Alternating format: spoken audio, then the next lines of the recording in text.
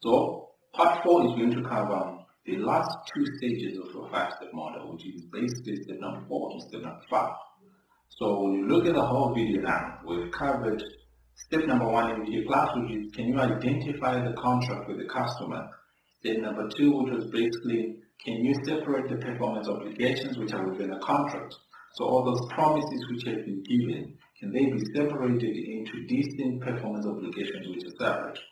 Then we jumped into step number 3, where we said let's identify now the transaction price. So it's the price that we need to attach to this contract. And we looked at factors such as variability of the transaction price. We looked at significant financing component among other factors. Now we are in step number 4. So in step number 4, what we now want to do is, in step number 2, if you came up with more than one performance obligation, step number 3 gave you only one figure. But the purpose of separating in step number 2 was because we said we should account for these performance obligations separately. So that means each should be reflected under the revenue note on its own. Now, if that is the case, then that means each performance obligation identified in step 2 should have its own figure. It should have its own transaction price. But step number 3 only gave one lump sum transaction price. So what we now want to do at step number 4 is to take that lump sum figure on step number 3, break it down, and allocate it to all the separate performance obligations which we identified in step number 2. So that is the purpose of stage 4, before we then go on and recognize in step number 5. Okay. So let's talk about how do you do that? How do you actually break down and allocate? So the first thing that we need to take note of is we allocate the transaction price to the separate performance obligations based on stand-alone selling prices. So we need to identify if we were going to sell each of these performance obligations separately on its own without it being integrated or without it being sold as a combined product, how much we would have sold individually. That becomes the standalone selling prices. So we need to identify the standalone selling prices of everything that we're selling. So let's go back to the example that we gave in video class number 2, where we give an example of an entity of like Internet, which is selling a cell phone which has got a SIM card and it has got voice airtime and it has got data bundles which are in it. Now, if they are selling this for $150, the $150 is the expected amount to be received by Internet, which means that is their revenue. But under step 2, we then agree that we need to look at the promises which are in there. They've promised you the handset, they've promised you the SIM card, they've promised you voice airtime, they've promised you data for internet services. So each of these promises, is it separate? Is it distinct? So should it be taken as a separate performance obligation? And under step 2, we agree that these are separate. So they need to be identified separately. They need to be recognized in the financial statements separately under the revenue note. But for us to do that, the challenge is we've got $150. So how much of this 150 relates to the SIM card? How much of this 150 relates to the handset? How much of the 150 relates to the internet? How much of this 150 relates to the voice airtime? So what we then do is we go back. So for us to be able to allocate the 150, we need to allocate based on the stand-alone selling prices. So we go back and look at how much is the stand-alone selling price for the handset? How much is the stand-alone selling price for the SIM card? How much is the stand-alone selling price for the internet data as well as for the voice airtime? For us to do that, we look at, do we sell these products in-house? How much would we charge when we sell them independently on their own? So we then look at, if I was going to sell, let's say I was going to sell the handset. Handsets are sold separately for $150. When you're selling the SIM card you sell it for $5. When you're selling the voice data, let's say it's for 5 hours worth of talking, the voice, then you sell it for 35. And if you're selling the internet data, 500 megabytes will be sold for $20. So those are the standalone selling prices. So you then use those ones to allocate. But now here's the dilemma. When you look at the standalone, if we're going to sell the handset for 100, and then the SIM card for $5, that's now 105. If we're going to sell the voice for 35, that's now 140. If we're going to sell the internet for $20, that's now 160. How do we allocate 160, 150 based on 160? Because now what it means is, if I had sold these individually, I would have received 160. But because I combined them, I'm now receiving 150. So it's like I am trying to incentivize customers to buy this product combined rather than to buy them individually. Because if you buy combined, there is a lower price, which means there's an element of a discount which is there. So you need to watch out for discounts, which arise as a result of an entity combining its products and selling them as one. Now when that happens, the standard then says, you need to identify if this discount is specific to a certain promise. For example, let's say Aircon specifically says, we want to promote our handsets which we're introducing. So for us to be able to promote this, we'll then say if you buy this handset, it comes with internet, it comes with data, it comes with a SIM card, so that we promote the handset which we want to introduce to the market. But in this case, it doesn't mean that we're giving a discount for the internet services. We're not giving a discount for the voice. We're not giving a discount for the SIM card. We're giving a discount specifically to the handset which we're trying to promote. So in that case, you then take the whole $10 and you allocate it as a discount to the handset because it's clear, it's specific. So in this case, that means the revenue which we now recognize becomes, instead of recognizing a revenue of 100 for the handset, the revenue becomes $90. And for all the other products, the revenue remains the same. SIM card $5, the voice $35, as well as the internet megabytes $20. So in that case, we've allocated the transaction price specifically to the product in which it relates to. But sometimes what happens is they don't tell you which product they're trying to promote. So it's not clear as to this discount is relating exactly to what product. So in such a case where you've got a discount, but it's not specific to a product, then you need to allocate now that discount and you spread it over to all the performance obligations which are within the contract, which means that $10 should be spread over. A portion goes to the handset, a portion goes to the SIM card, a portion goes to the voice, a portion goes to the internet data. And how do you do that? So what it means is we need to allocate the 150 based on the standalone selling prices. So what we do is, since the total standalone selling prices is 160, the revenue which relates to the handset becomes 100 over 160 multiplied by 150, which is the transaction price. The revenue which relates to the SIM card becomes $5 over 160 multiplied by 150, the transaction price. The amount which relates, the revenue which relates to the voice becomes 35 over 160 multiplied by 150. And then to the internet, it also becomes 20 over 160 multiplied by 150. I hope that one is clear. So in that case, we've allocated now the transaction price of 150 to all the separate performance obligations based on the standalone selling price. But this itself was a bit simpler because we have assumed that these products are being sold internally. So that means we do know the transaction price for the standalone selling price or the standalone selling prices. Now here's where the dilemma comes. What if I'm not selling the product in-house?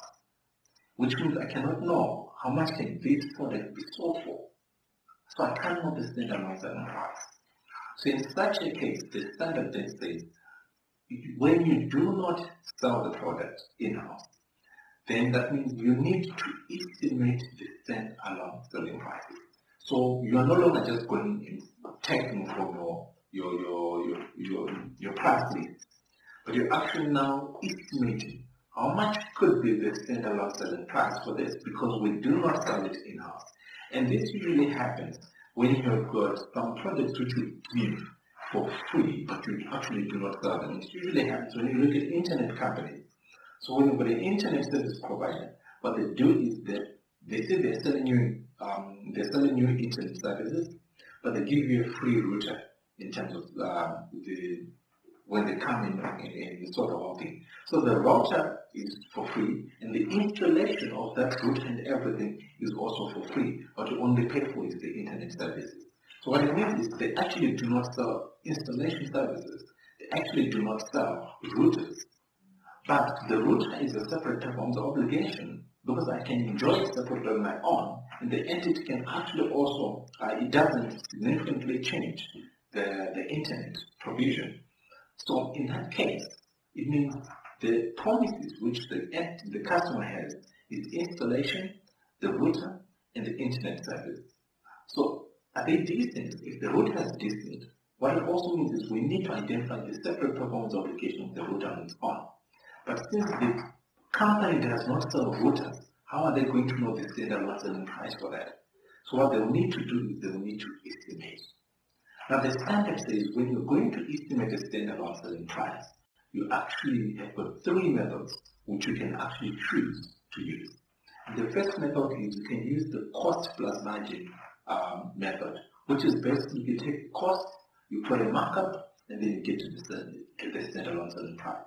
So each will have its own cost, because if I'm going to be giving you free routers, that router I have to buy it. So there's a cost of me buying that.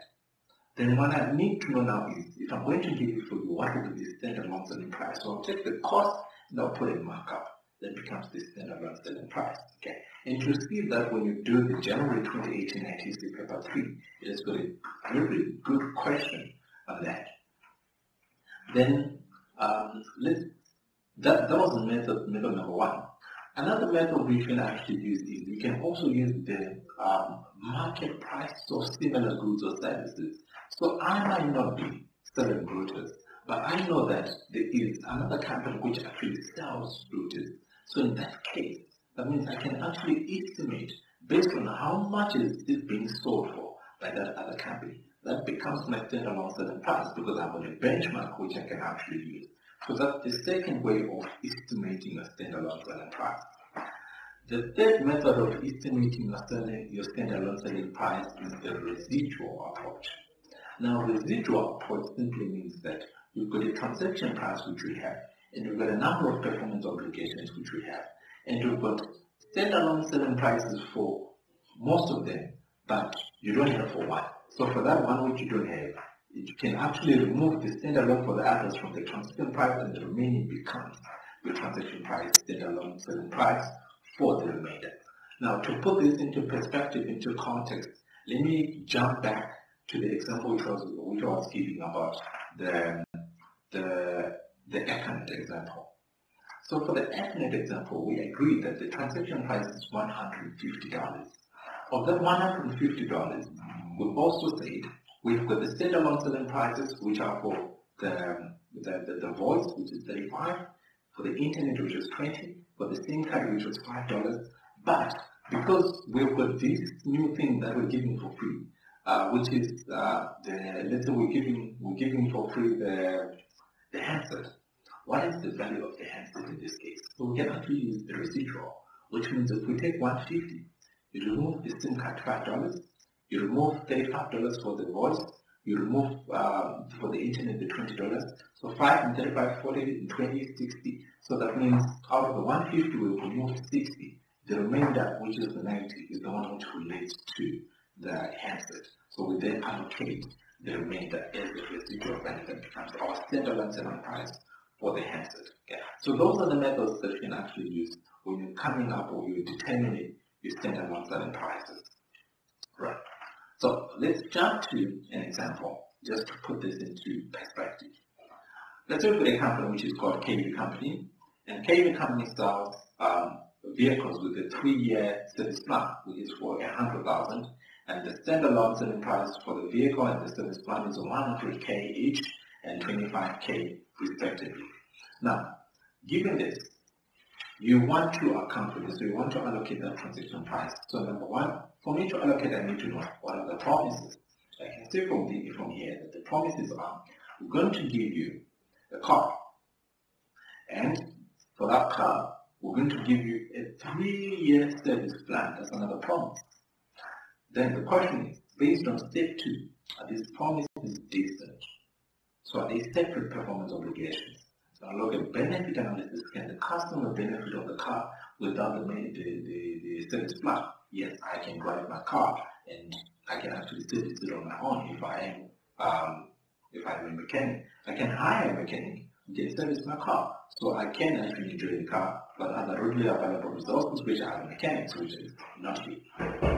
Can I enjoy the maintenance service? Can I just buy another car, not from here, and I can for service at your place? Yes, I can do that. So that means you can actually enjoy all of these separately.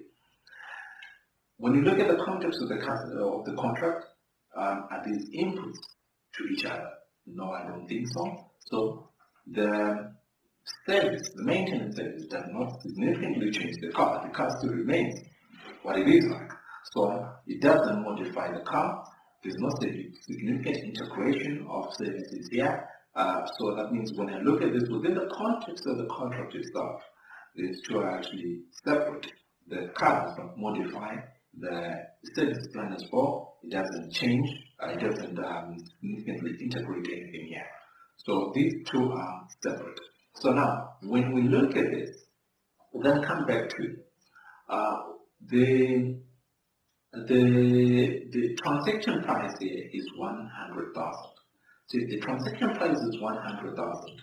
But when you look at the two standalone selling prices, you can see that if you're going to come and buy the car on its own, you pay 100,000. If you're going to come here for a service, 3-year service plan on its own, if you're going to buy a 3-year service plan on its own, you pay 25,000. So do you realize that if you were going to buy this separately, you end up paying 125,000? But because these are being sold as one product, you're not buying it for 100,000, which means there's an element of the discount which is being given here. And the discount is to the equivalent of 25,000. Now the next question is this 25,000 discount specific to any of these products? I don't think so, because it has not been stated to be that, which means in this case we need to allocate the 25,000, the discount, to both the performance obligations, which is the motor vehicle, in the 3-year service plan. Now how do we do that? So how do we allocate the 100,000 transaction price to the two separate performance obligations? We use it based on standalone selling prices, and as we can see here, we've been given the standalone selling price for the motor vehicle and as well as for the service plan, which means in this case we provide this in-house, so we have the standalone selling prices, so we don't need to estimate anything. In that case, we're going to use the standalone selling prices to allocate the $100,000 transaction price to the two products. So what you then do is you add your 100 for the motor vehicle, you add the 25,000 to get to 125,000. So 125,000 is the total of the standalone selling prices. You now want to allocate for the car. So for the car it becomes 100 is standalone over the total 125 multiplied by the standalone selling price, which is 100,000, which takes you to 80,000. Then for the service plan, same thing applies. 25,000 over 125,000 multiplied by 100K, which gives you 20,000, which means the revenue for the car becomes 80,000. The revenue for the service becomes 20,000, and you've allocated your transaction price. So basically that is step number 4 for you. That is what you need to do for allocation of transaction price. For the purposes of revising and for the purposes of practice, I need you to do example number 9, which is in your module. I also need you to do some illustrative examples which are coming from your Psycha handbooks, which are illustrative example from number 33 to number 49. Okay, so if you can do that, I'm sure you can polish up on your skills in terms of allocation of your transaction price. Now let's jump to the last part, which is now you want to recognize your revenue, which is now step number 5 of this whole process. So step number 5 is let's now allocate. The step is let's now recognize. So the standard says when you are recognizing your revenue, you recognize revenue when the performance obligation has been satisfied. So what does it mean to satisfy a performance obligation? It means we promised you that we're going to do something. Have we satisfied that promise? Have we done what we have promised? So you only recognize revenue when you have actually done what you promised. So if you promise that you're going to give product, a good, if it's a good, then you only satisfy your performance obligation at the point at which the customer controls that good. So an element of control is very important when you're looking at goods. Whilst when it's a service, you satisfy the performance obligation when the customer has actually enjoyed those services that you provided. So those are the things that you need to look out for when you're looking at step 5 of the 5-step model. Now, the standard then says you need to recognize your transaction price either over time or at a point in time. So you actually need to test the product as to whether the revenue is recognized over time or at a point in time. Now, you always test for over time. If it fails to be over time, then it becomes at a point in time, which means you need to go through the stages of trying to prove over time. Then, once it fails, your conclusion becomes otherwise, which is at a point in time. And these are the 3 conditions which should exist for your revenue to be recognized over time. Now, over time simply means there is no specific date, but it's over a series of a period of time. Now, the conditions are, number 1, does the customer simultaneously receive or consumes the product as the entity performs? So, for example, if I am in class, as I'm lecturing, I am providing service, and at the same time you will be consuming that service. So that means you simultaneously receive as I provide. In that case, that means revenue is recognized over time. And this usually happens when you look at examples such as provision of internet services. You enjoy the internet service as the service provider provides to you. Same applies with stuff like electricity. When Zesta provides you electricity, that's when you enjoy. So you enjoy over time in that case. But if I'm going to sell you a disc of this video, then it's going to be over time. Because when you look at, if I'm selling the disc to you, I'm actually providing the service right now as I'm recording. But as I'm recording, you are not receiving the product. You only receive the product when I actually sell the disc to you. So in that case, that means you're not simultaneously receiving as I'm providing. So test number 1 then fails in that case. Then when test number 1 fails, you don't not automatically go to point in time. You going to do test number 2. Test number 2 is the entity creates or enhances an asset and the customer controls it during the process. So this usually happens when you've got buildings, for example. So for example, I want to construct a house, but I'm the one who's on the set, and I call a builder to come and build the house for me. So the builder comes and puts a foundation, puts walls, and puts a roof and stuff like that. Now, I am in control of the product. This guy is actually creating an asset which I control. In other words, what this guy is doing is this guy is providing a service to me. So I will then recognize revenue if I'm the builder. I will recognize the revenue for building over time because I am creating or enhancing an asset which the customer controls. That's test number 2. Then test number 3 is create an asset with no alternative use to the entity. In the entity's got enforceable rights to payments for performance up to date. Which means if I'm going to create an asset which it's only you who can use it, no one else can use it. So that means I can as well recognize my revenue because I'm not going to sell this product to anyone else. So for example, if I'm building Caribbean and Caribbean can only be used by one company, I can't then say if that company fails to pay, I'm going to sell Caribbean to someone else. So I'm creating an asset which only one person can use. In that case, revenue becomes over time, which means if I build, then I also recognize the revenue. It's the same thing which applies to, let's say you are building a space aircraft. Only NASA can use that if you're in the United States.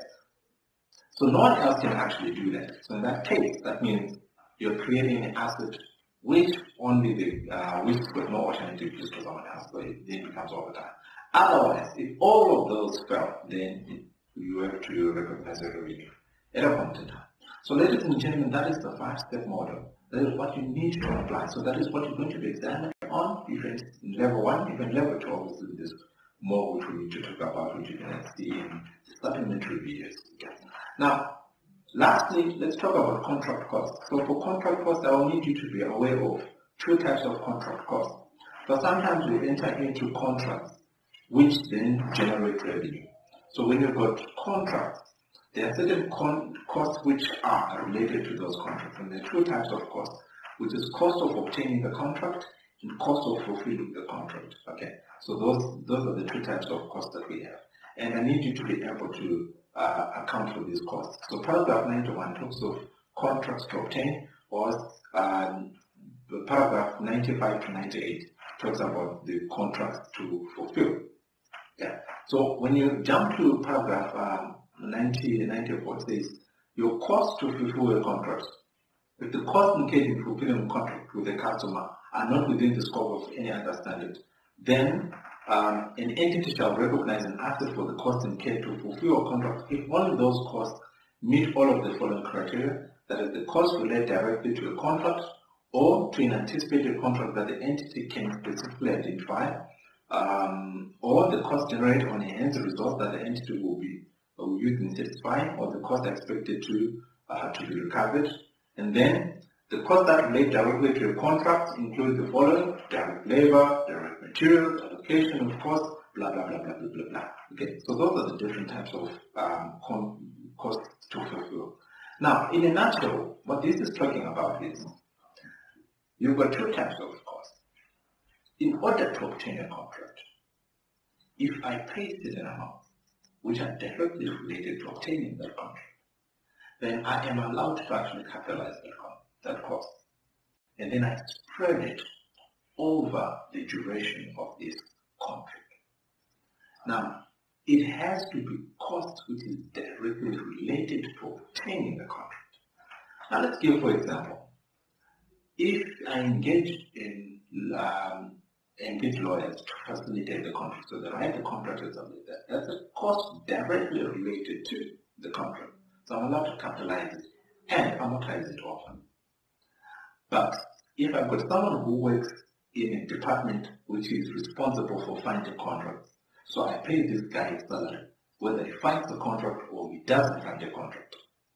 So in the event that he finds a contract, I cannot take his salaries and load it and then amortize it, because that's not directly related to, I was going to pay it anyway. So the cost we're talking about capitalizing here are costs which you would not have incurred had this contract not been found. That's the cost which are allowed to capitalize. Then you've got cost of fulfilling. The cost of fulfilling you do not automatically capitalize. Those are the costs which are covered under 95 to 97. So for those types of costs, those are the ones which the standard says you account for them based on the relevant standard which they relate to. For example, you found a construction contract. So for you to be able to do the job, you need to buy equipment that you need to use to construct. That equipment is covered under PPE, so you go to the relevant standard. Then if you are constructing a road, you're going to buy tar, you're going to buy cement. So you take that, and then what you do is that becomes inventory for you, because that is being used in you doing the job. Okay. So you always go to the relevant standard which is there. Okay. So if you're in level 1, guys, this is the end of IFRS 15. This is what we cover up to now. So I just need you to practice going forward. But if you're in level 2, remember this is revision for you. Your elements which you're actually supposed to cover at level 2 are the special considerations on top of the 5-step model, which we're going to cover on the video class, which is specific to level 2. Okay. Otherwise, I hope you've enjoyed this video class. Okay. Catch you next time. Thank you.